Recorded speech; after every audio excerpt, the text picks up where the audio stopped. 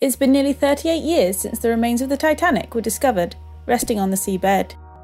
Now new footage has been released showing the ship as it was in 1986.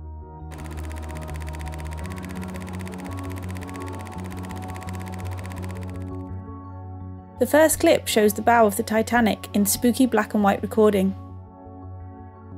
The footage was filmed by an expedition team from the Woods Hole Oceanographic Institution.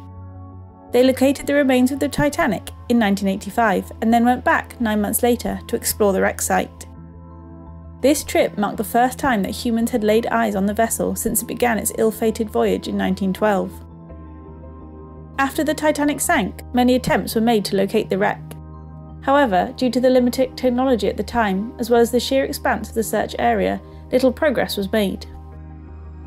The final resting place of the Titanic wasn't discovered until September 1985, 73 years after it met its icy fate. Since then, fewer people have visited the Titanic's wreck than have flown in space.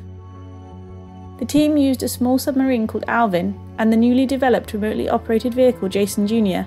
to view the ship for the first time since it sank. The unsinkable ocean liner famously sank in the North Atlantic Ocean on April 15, 1912, after striking an iceberg during her maiden voyage from Southampton in England to New York City. Jason Jr. can be seen peering into a chief officer's cabin and a promenade window.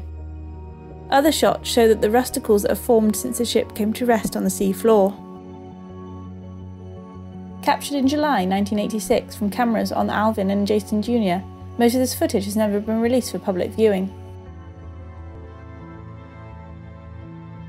The footage has never been seen by the public, but is being released now to celebrate the 25th anniversary of the 1997 movie Titanic.